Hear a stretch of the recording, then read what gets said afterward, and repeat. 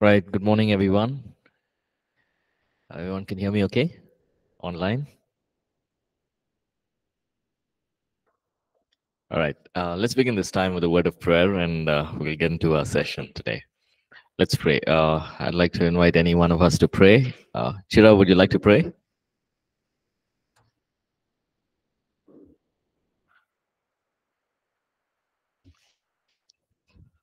Chira or Ravali, anybody can pray, please.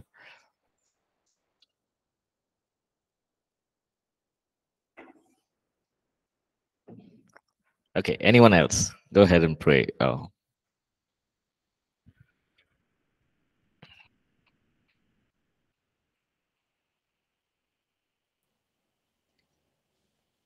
you able to hear me? Can you hear me? Yes. Yes. Go ahead, Nina. Gracious loving Father, we thank you for this day and this time that you have given us, Lord, to come to your feet and to we pray at this time, Lord, that you would open our hearts to receive your word.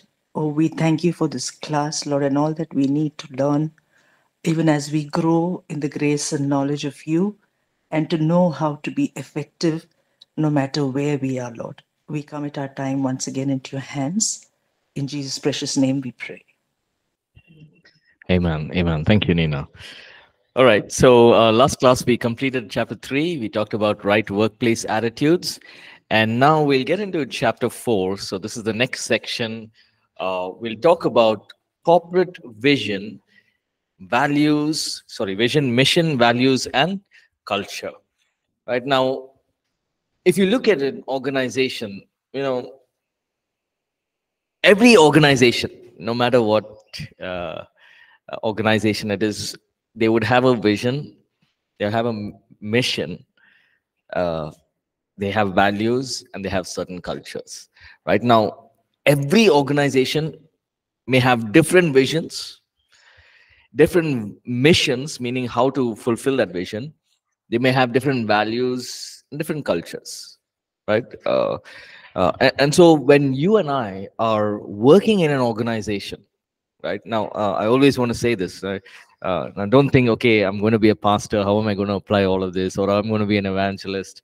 No, look at it as, okay, I'm going to be part of an organization, right? You're part, even though it's ministry, it's part of an organization. Or you're working in a small scale sector, you're part of an organization, right? So what is a corporate vision? A corporate vision describes what you wish to become as an organization and may include why you wish to become that. So a corporate vision is basically uh, uh, an organization where they have a vision and they state it. Now, I'm sure all of us know what's the vision of our organization. What's the vision of our organization? Right? We know it, right? We know that. And so, vision is important. So, imagine we are an organization and say, hey, what is the vision that you have? Oh, I'm not sure what is the vision. We just want to do ministry. That's not good enough, right? A vision is something that is pursued over time, right? Now picture this in 2001 saying to be salt and light to the city of Bangalore, voice to the nation and the nations. There were 10 people in church. But a vision is something that is pursued over time as the organization grew, right? We saw the vision coming into fulfillment, right? So it's not something, a vision is not something that can be accomplished in a couple of years, right? It's always an ongoing process, right? And the mission describes how we're going to achieve the vision, right? If we got a vision, how are we going to achieve that vision? Now, remember, just having the vision is of no use, right? You have a vision and say, "Hey, I have a vision," right? It's of no use. The vision needs to be backed up with a mission.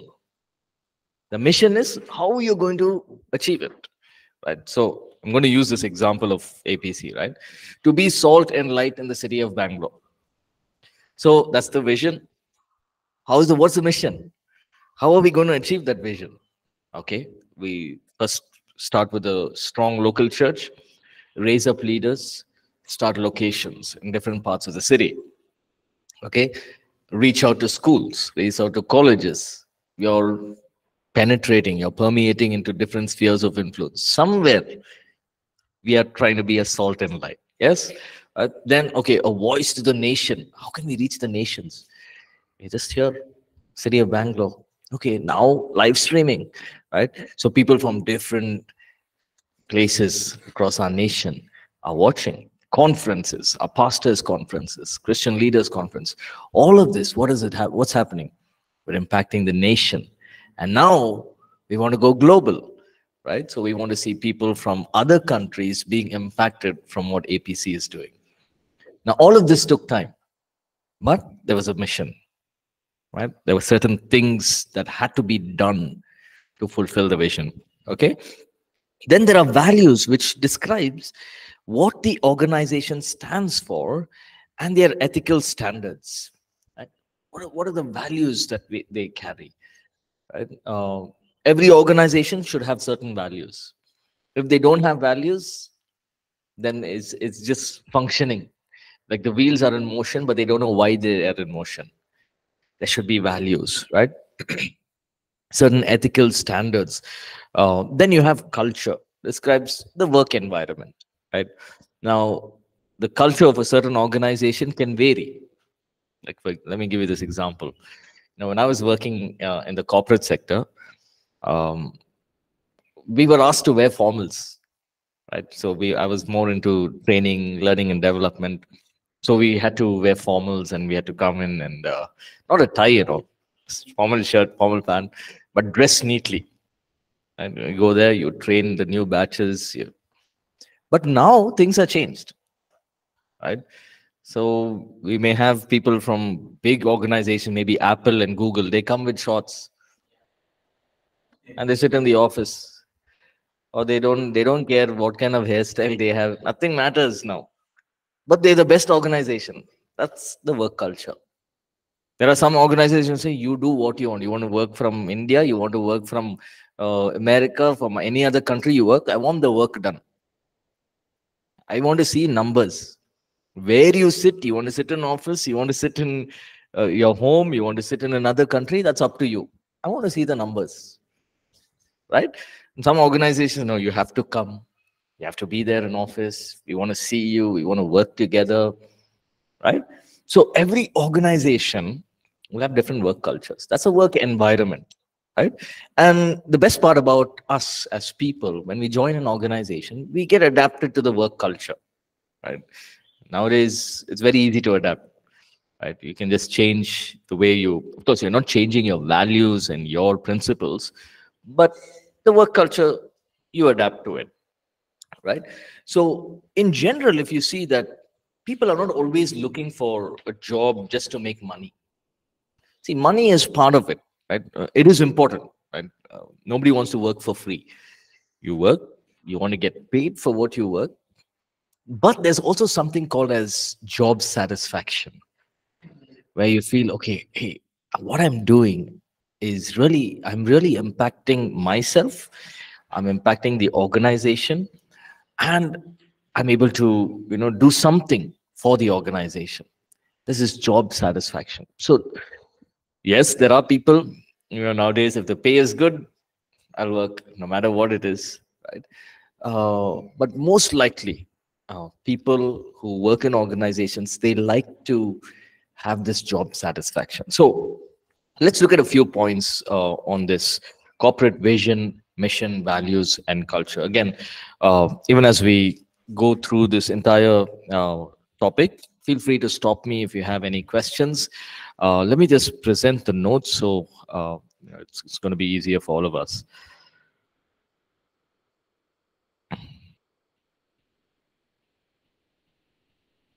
Oops. Yes,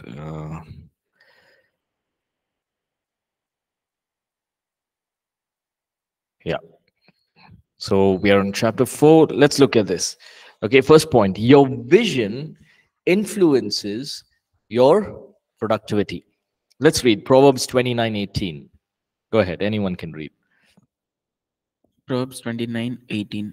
Where there is no revelation, the people casts off restraint, but happy is he who keeps the law. Mm. The word revelation refers to inspired dream or vision, right? Uh, so when we have a vision, when we have a dream or a purpose, it is also referred to as revelation. Now, where there is no inspiration, there is no course of action, right? What's it? We're going to wander about aimlessly. Have you seen people on the streets, right? Sometimes they'll be just walking, they'll be looking everywhere and walking. Have you seen people like that? Right? They don't know what to do. Why? They're aimless. Right? They just don't know what to do.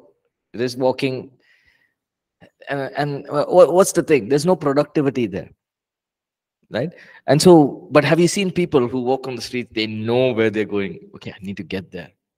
So, hey, I have to get there. There's something that I have to get done. A compelling vision captures the imagination, grips our heart, fires up passion, and inspires action, right? So when you and I are part of an organization, we need to, like really take that vision and put it into ourselves. Now, it may be, you may be working for an organization, the main vision is somebody else's, but as part of the organization, you must envision it for yourself, right? It's especially if you're a pioneer, it's easy. You'll get up, you'll do it because it's there inside you. But it's also important to be able to communicate that vision to others, right? It fires up passion, inspires action, describes the future, it creates focus. Focus is important, right? When you're focused on something, you will see productivity. Yes or no? Right? It could be even the smallest of tasks, right? Sometimes, you could be in the kitchen trying to cook something, right? And then my mind may be wandering everywhere. Okay, what to do? These are the new life groups, or these are things to do in church, and I'll end up doing something that I didn't really plan. Why? There's no focus. I'm thinking about something else, but I'm doing something else here, right? Uh, but when there's focus, you can get things done faster, right? Focus enables us to, gives us ideas, gives us directions, gives us strategies, right? So we think, okay, if I do it this way, can I do it the other way, right? Now this way was not productive. Can I try it the other way, right? So when you're focused on something, it'll really change the way we look at things. Very important. Next one, vision. Write it, repeat it, repeat it, and keep repeating it again and again and again. Habakkuk 2, verse 2 and 3. Let's read that. Habakkuk 2, 2 and 3. Then the Lord answered me and said, write the vision and make it plain on tablets, that he may run who reads it. For the vision is yet for an appointed time, but at the end of it will speak, and it will not lie. Though it tarries, wait for it, because it will surely come. It will not tarry. Yes. You see, the thing about a vision, initially, it will be in us. But say, for example, you're working in an organization, 1 year is over, or you finished 1 year. Now, after 1 year, the vision is sometimes is just thrown out the window. Something very peculiar about a vision is it can evaporate. It can just go out of our mind, out of our heart. And we may just be doing the work that we are doing, not realizing, hey, am I doing it in line with the vision of the organization, or am I just doing it? So very important is to repeat the vision. Write it down. Put it on tablets. That's what Habakkuk says. I mean, you make posters. Let people see it, right? So, for example, you're planning to start a church or a ministry. Put down your vision. Don't keep it within yourself and say, oh, this is what I want to do. No. Write it down. Put it up. Let people see it. And then you talk about your personal life as well, right? You write down the vision that you want, right? 5-year vision, 10-year vision. Write it. Keep writing it. If you see some of my books, you will find it everywhere. I don't know why, but it's there everywhere. It's there on my wall cupboard. It's there. It's there on my books. It's there. My laptop. I open my laptop. First thing that opens is a Word document. Click on it. The vision. What I want to be 10 years from now. Right? So I just keep repeating it to myself. God, this is now over the course of time. God can direct our paths, but the thing is, the vision is something that needs to be reiterated. That's why at church, every Sunday, the vision is repeated. Right? So if I wake you all up at 2 o'clock in the night, you're in deep sleep. I say, hey, what's the vision of APC? You will say it. Why? Because it's gone deep into you. You know it. Right? So it's very important to reiterate, keep people, running with that vision, and keep people motivated with that vision. Next, very important, a compromised vision leaves people confused. Matthew 6:22 and 23. The lamp of the body is eye. If therefore your eye is good, your whole body will be full of light. But if your eye is bad, your whole body will be full of darkness. If therefore the light that is in you in darkness, how great is that darkness? Yes. Now, what does the word compromised mean? When something is, how do I say this? Okay, if something is in black and white, meaning these are things that you have to do, and when we don't do it, we're compromising with the rules, or the other word can say you're bending the rules, right? Now, a compromised vision leaves people confused. If not this way, we'll do it this way. Right? That's compromise. But the vision is we will have certain values. These are values. No under the table work. But there's come a situation, okay, this one time do it. What's happened? We've compromised on the vision, on our values as an organization. Right now, a compromised vision leaves people confused. So imagine you are working in an organization, or you're leading a ministry, or an organization. When a vision is blur, have you seen in the mirror? When the mirror is blur, can you see your face clearly? Same way, when a vision is blur, people cannot see it. Right? What's happening? They're there. There is a vision, but the vision is blur. You don't know what to do. There's no clarity, right? People don't know which part to take. And they could, they stumble, they could go off in the wrong direction, or they could remain in the same place, being stagnant, right? So if the leadership say, do things or make decisions that are not aligned to the vision becomes compromised. If the leadership do things or say things that are not aligned with the vision, then the vision is compromised. Now, when you look at the corporate sector, right, I know most of us, we may be thinking about it in a church aspect, right? Organization as a church. But look at it in the corporate sector. Are there compromises? Yes. Right? Will there be leaders who are compromised? Definitely, yes. But how can you and I make a difference in those places? Stand for what God has called you for, right? You can stand and say, hey, but this is not what the organization is meant for. This is not the value that the organization has, right? This is not something that we follow, right? And so you can stand for it, right? There's nothing wrong because you're standing for the organization. And now what happens after that, you may feel, people may say, mock you, ridicule you, or but if you look at the other hand, you're honoring God. And I love that verse in Psalm 72. It says, God places double honor upon his children. People may dishonor you, make fun of you, ridicule you. God places double honor, right? So look at the bigger picture. When a vision is compromised, the productivity drops, the organization is affected, and it just needs to get back to its original state, right? Otherwise, there's not going to be any productivity at all. Fourthly, state your mission loud and clear. Now, we talked about the vision, right? Mission is, how are we going to achieve that vision, right? Look at what Jesus tells his disciples. Luke chapter 4, 18 and 19.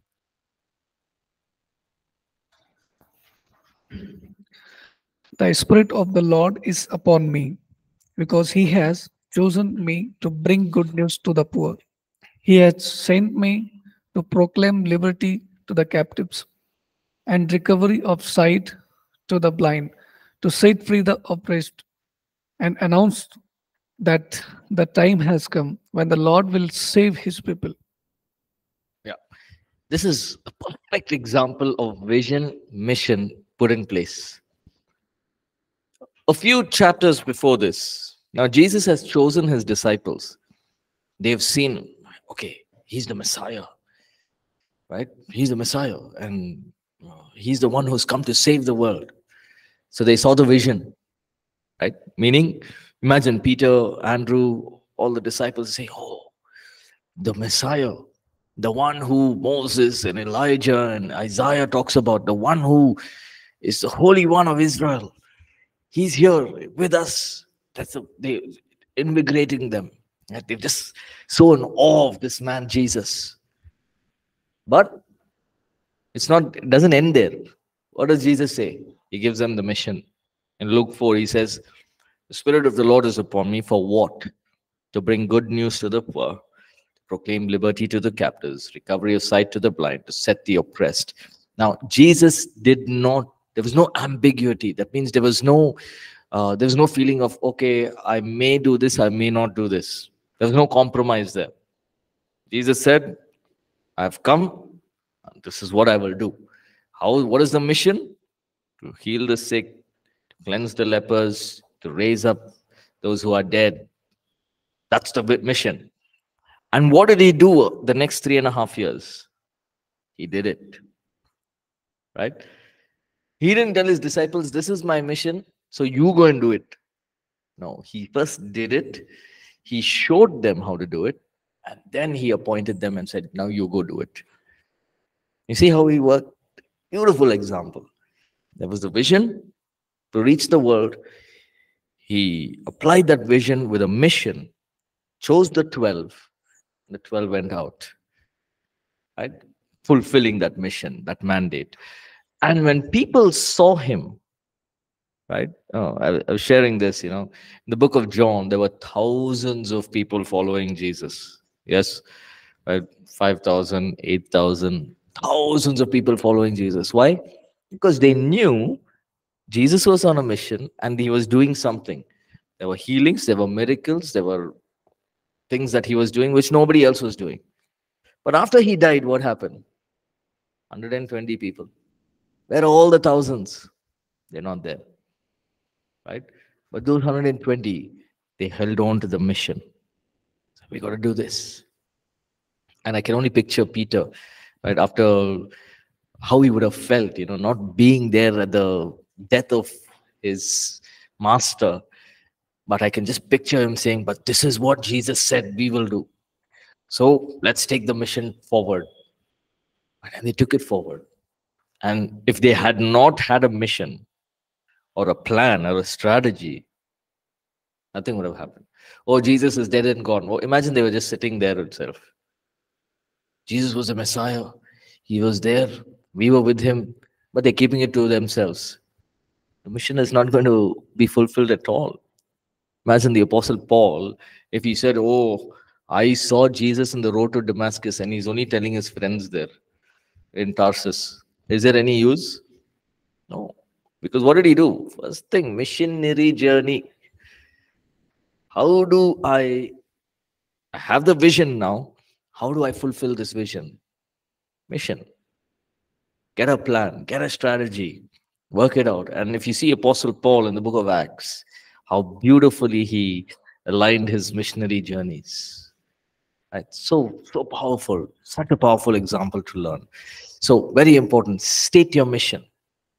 Even the Apostle Paul did that. God has called me to preach to the Gentiles. That's my mission. That's what God has called me to do. Right now, the other disciples were not too pleased about it. Then he said, "It doesn't matter what you think. What God has called me to do, I will do." Right. So state your mission loud and clear, and follow that with corresponding action. Right. Next one. Values. Clarify what you really stand for. Right. 1 Corinthians 14 and verse 8. First Corinthians chapter 14 verse 8. For if the trumpets make an uncertain sound, who will prefer for battle? Yeah. So this is in ancient times. So if you look at, when the people of Israel came out of Egypt, there were millions of people, right? So it was not easy to coordinate with them. So there were different types of trumpets that were used to call people to action. Right now, picture this: you got 12 tribes of Israel, all of them are walking out of Egypt. Now, how do you coordinate with all of them? Okay, this tribe, you be here, you this tribe, you sit here. How do we do that? So there are different methods of coordinating. And one of the ways, one of the trumpets was a trumpet call of battle. So, for example, everyone are relaxing in their tents. It's a cool day. And suddenly, the watchman, during those days, they had the watchman who would stand and keep a watch on whether the territory is safe. Imagine the watchman blew the trumpet of a battle. Immediately, everyone would get up. Okay, those who are the men will go in front, get ready for battle. Now, imagine there are enemies coming, and this guy, the watchmen, are with a trumpet, but they're not blowing the trumpet loud enough, or they're not blowing it clearly. What happens? The enemy is going to come and plunder the place. So, a trumpet calls people to action. If the sound of the trumpet is uncertain, people will not know what to do. So the same way, in an organization, people need to, we need to have certain values, and these values is what you and I must stand for. Right? Uh, Now, for example, you are joining a corporate sector, right? You're joining an organization, and there's a lot of, maybe people are, uh, making false reports, right? All of these things. You hold on to the values that you have. You hold on to the values of the organization. I can, we can say with certainty that nobody has an organization with bad values. It could be, it could be something that is, completely not in line with Christianity. But their values will be something, hey, we want to help the poor people. Right? We have NGOs which are run by people from different faiths, right? And they want to help the children, they want to help the poor, they want to help those who are divorced, and all of these things, right? So values are normally morally right, right? So what do we understand here? Core values are not just slogans, right? They are core to the organization. So you hold on to it, right? So if there are things that are not in line with the organization, tell yourself, hey, I'm going to do it this way because this is what they are. Now, don't expect applaud. Nobody's going to clap and say, oh, 99 people did it wrong, you did it right. Nobody will clap and say. Maybe nobody would have even noticed it. But remember, rewards, God will reward you for the good things you have done. Right? In time, your reward will come. Be patient. Right? Just because others are doing something, you don't have to do that. Right? Especially in an organization. It calls to stand for certain values that you have. and certain values that I have, right? We've got to stand for it. And see, I always say this in a church setting, it's very easy. Like in a church, oh, everyone say praise the Lord. But outside of church, if you get to the office, you may not have anyone saying hi brother, hi sister and all. It's a world that is completely different, right? It's people just want to go up the ladder. They can pounce on you, stand on you, crush you down. So they do. That's the corporate life, and it's open. It's not even. It's not something that is hidden. It's open. I'm better than you, and I'm going to get better than you. Competition is really strong, right? But we'll talk about in a couple of chapters from now. We'll talk about even competition and how competition is also healthy. But during those times is when we stand for our values. Right? Okay, you tell yourself, this is my value, this is the value of the organization that I'm working for. Now, since I'm working in this organization, I must be a good steward of the organization. So I must obey their values and their culture. You get what I'm saying? Right? Don't expect big applause and all of that initially. Remember, God is the one who rewards you. Right? So a few core values that we have here. APC as certain core values.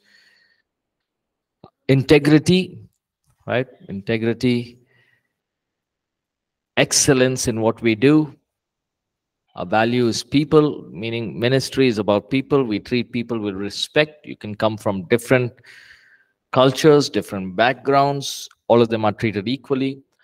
We pursue creativity, right? So we don't want to keep doing something that without being creative. God is a God who's creative, right? He wants us to be creative as well, right? And then unity. Whatever we do together is more important than an individual accomplishment, right? So one of the things that we always do at APC is, a person may do well, right? So for example, this is just an example, right?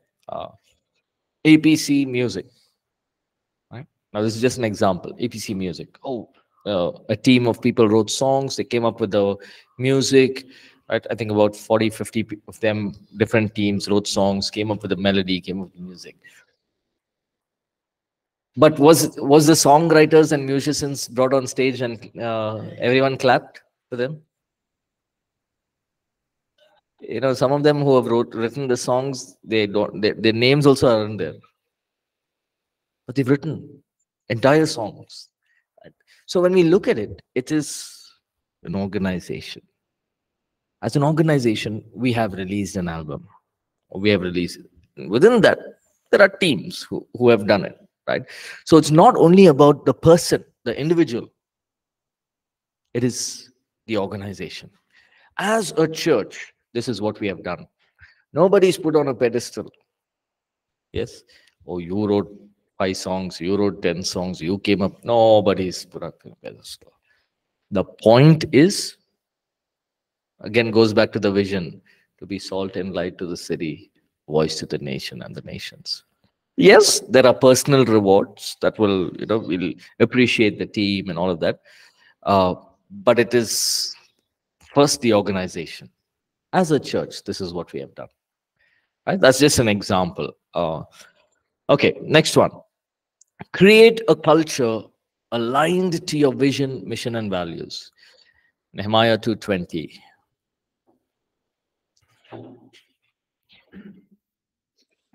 So I answered them and said to them, the God of heaven himself will prosper us. Therefore, we, his servants, will arise and build what you have no heritage or right or memorial in Jerusalem. Yeah. So let's look at this case study of Nehemiah. I'm sure all of us have read about Nehemiah, right? And let's look at the case study of how God gave him the vision. He implemented that vision, and while he implemented that vision, he had certain values in place. And that's what made him successful. That's what made him fruitful. It's not easy to build a wall in 52 days. There was no machinery that we have right now that would. But let's look at this case study. Okay, how did Nehemiah do this? And we can apply it in our lives as well, right? So, just a background: the city of Jerusalem, the Babylonians came, they destroyed uh, Jerusalem. The walls were destroyed, the gates were burned. Nehemiah was serving in the court of the Persian king. Now, we all know the story. He was a cupbearer. Now, suddenly he found news. He got news that the walls of Jerusalem, the gates are burnt. Now, there were many Jews there. Many Jews were there. But something happened to Nehemiah. The Bible says that the moment he heard it, something gripped his heart. He put on sackcloth and ashes and he began to mourn. Now, tell me, he has a good job, right? Yes or no? He has a good job. What?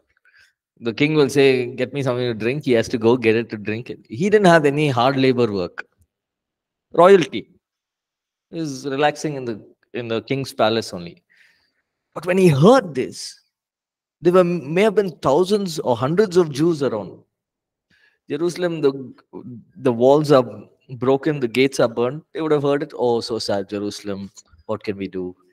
Can't do anything as of now. But that was not the case for Nehemiah.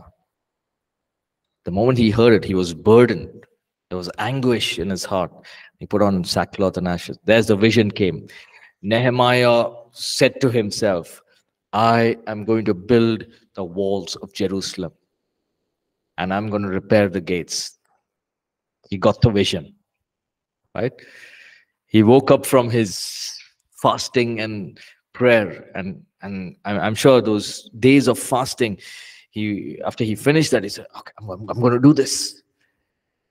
But Nehemiah, you don't understand where you are. You are in Babylon. You are under the Persian king. You can't do what you want to do. No, that's a vision, right? Look at it. Nehemiah shared the vision with the people in Jerusalem, right? So now the whole story goes, he goes to the king and the king asks him, why is your face so low? What's happened? Oh, Jerusalem is this way. The walls are broken, the gates are burned. So the king says, okay, go do what you have to do. I will supply whatever you need. Now, he's got the permission. The vision has taken one step ahead. What did he do the first thing? Did he keep it to himself? First thing he did, he shared the vision. He went to the people of Jerusalem. Okay, everyone come. I can just picture it, right? Just picture that. Everyone will listen to him because he's got the vision. Right? Everyone come. Okay. See, I spoke to the king. The king said, we can build a wall. And he's given me the papers. He has given me the facilities. He's giving me the people as well.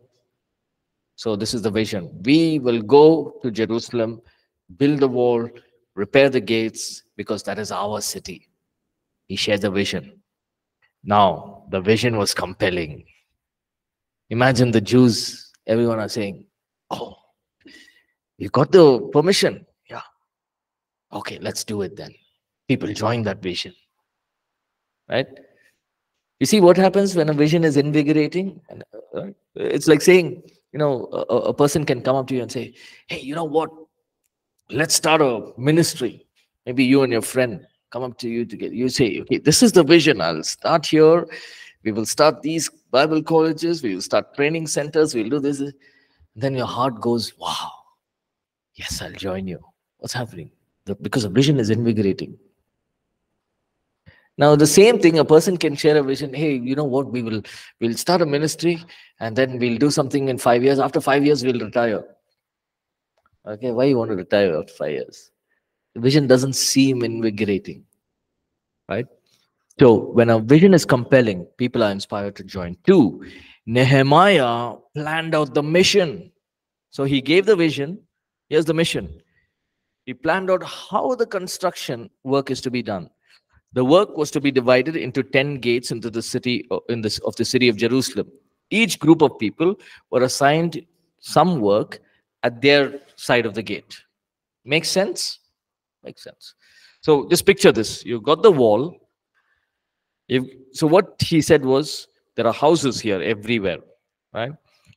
So those who closest to the wall go do the work, come back. Now remember this. They were in captivity. So they had to also work, right? So just picture this, right? Monday to Saturday, Friday, they're working for the Persian Empire, right? Whatever work they're doing, they could be in the farm or whatever, right? Whatever occupation they're doing. Monday to Friday. And this is an example. Okay, Saturday, Sunday is there. So Saturday and Sunday, they would go near the wall and do as much as they could. Then Monday to Friday, after work, they would come back. Oh, I can do some more work. So they would go to the closest section, do as much as they could do. Now picture this. Nehemiah is not there saying, hey, you're free. No, why don't you go to the wall? No. What happened? The vision is compelling. Oh, we have to finish the wall. See what happens? So Nehemiah gave the mission.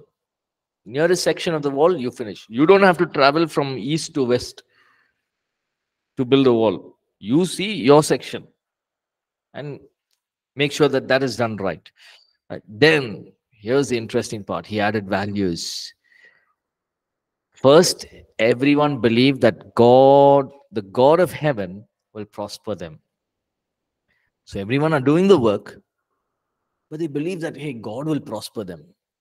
Two, they believe that, we all will arise and build. Now, some of them were probably farmers. Some of them were probably carpenters, woodworkers, or just doing other small works. Not everyone were in the construction business there. But they said, all of us will get up and do it. We don't know it, we will learn it. But we have to do it, right? And three, they knew there were oppositions and hindrances that would come, yet everyone were determined that nothing will stop them. Look at those three powerful values. One, God was on their side. Two, we will all work. When you look at it, even Nehemiah put his hand to the plow. He also went and did the work.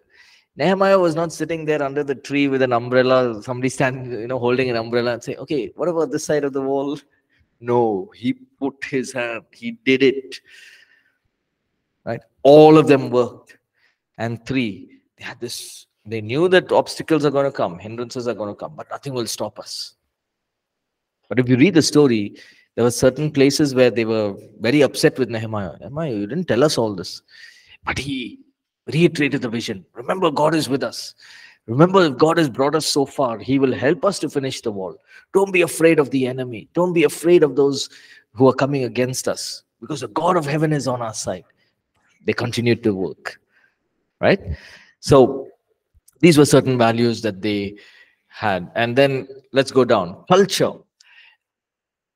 Again, under Nehemiah's leadership, everyone worked. They all worked. See, there were priests.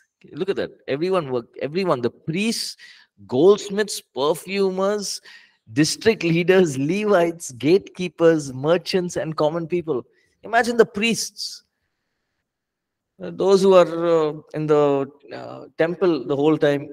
What do they know about, constructing a wall? Nothing. What about gatekeepers? What about the Levites? The Levites were higher, standing, because they were called, separated by God.